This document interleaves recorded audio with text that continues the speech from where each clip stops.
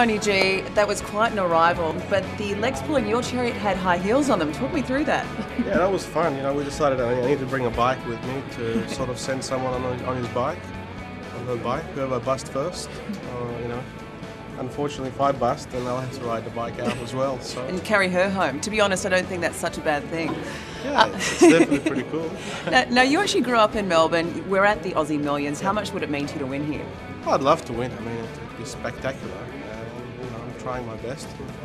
You know, I have limited ability, so I need a lot of luck, and hopefully the luck's with me today.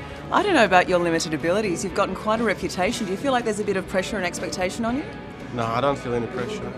No, I'm just having fun. I'm just, I'm all around fun guy. Just see what happens and try to enjoy life while I play the tournament.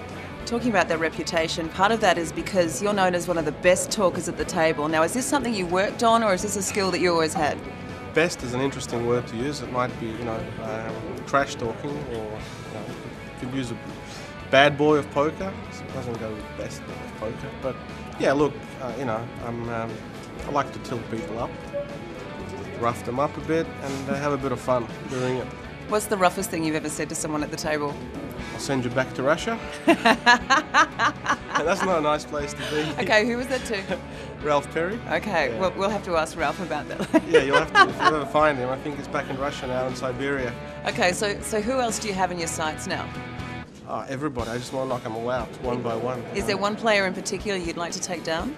I hate them all passionately, so just want to take them out one by one, starting just around and take the next table out.